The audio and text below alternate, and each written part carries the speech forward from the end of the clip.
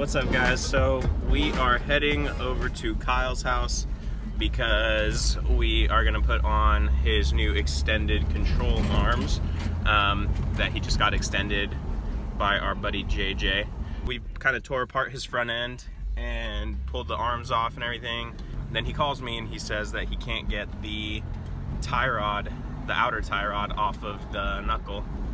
So we're taking him a pickle fork.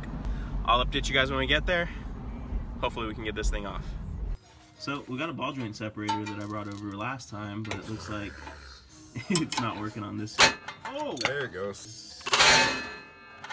Oh. I went all the way back for the pickle fork and you didn't even freaking need it. New control arms are on, right there, extended.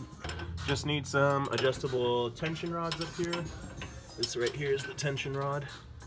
So I need an adjustable one to adjust caster, and then front end should be good. Got that poke with the nice RSRRs. Car's coming along.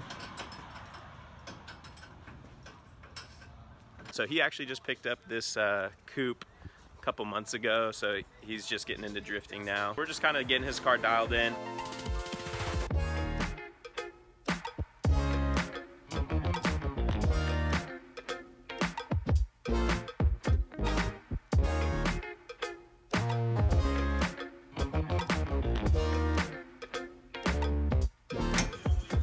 Kyle says that the tie rod that he just bought looks like it's already bent.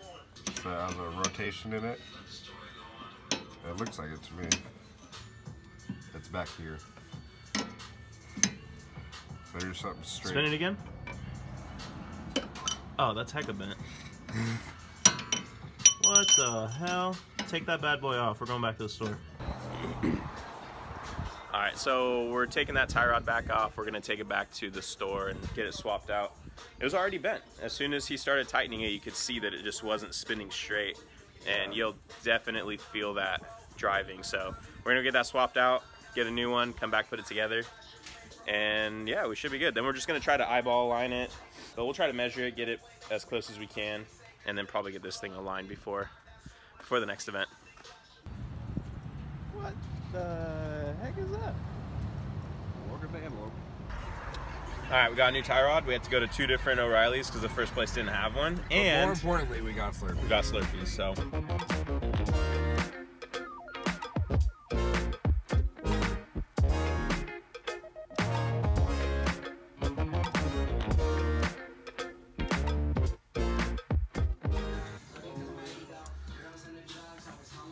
Alright. Got the new one on. Straight. Got the boot on. Everything's on. Now we just gotta align it. Alright. It's all on. Go full lock, let's see. Go the other way. Is it stuck? No.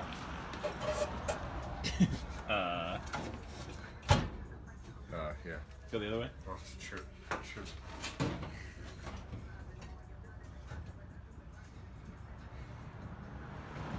That's what I'm talking about. Boy. Yeah, that's a ton of angle. What is... Alright, so we're back home and we finished Kyle's car and we are here to take my car into the garage. And there's a lot of stuff behind my car to get it out. So we got a lot of work to do to get this thing out. Alright, there's the garage. We're gonna do a little snap cleanup. Ta-da! Alright, all cleaned up for the most part. We're gonna go pull the 240 in. We also moved. If she starts. If she starts. She likes to not start sometimes. So we'll pull that out, get her in the garage. Moment of truth.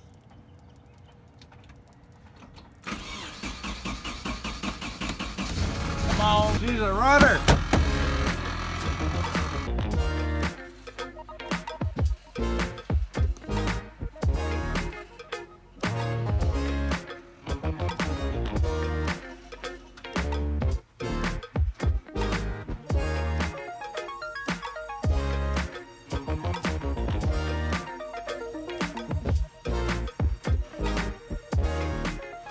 Alright guys, so got the 240 in the garage.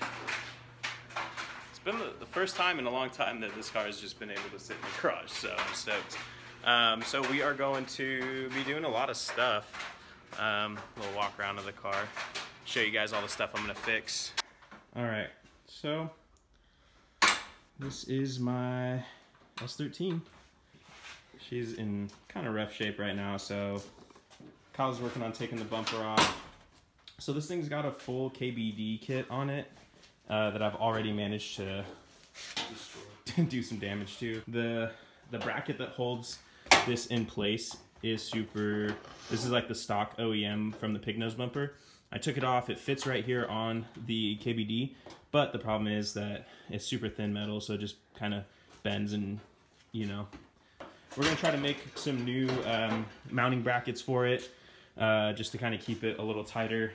And then I do have a bash bar in here too that we might try to use. I guess I'll show you guys that later. But try to incorporate some like tubing coming off of that. Side skirts are in decent shape. Rear bumper is actually brand new KBD. They sent me a brand new one because the old one that I bought, the exhaust cutout got all melted from my exhaust. So they're actually cool enough to send me a brand new one. So shout out KBD. Definitely check out their stuff. So that's in good shape. Just need to get it to sit right. Definitely taking some damage on this thing. It's got over fenders, like 50 mil or 55 mil overs. Came with them. Kind of don't like how wide it is, but whatever. And then this is the next project. This is a 326 wing. It's coming apart in 2 pieces. So otherwise though, you know, the drive's great.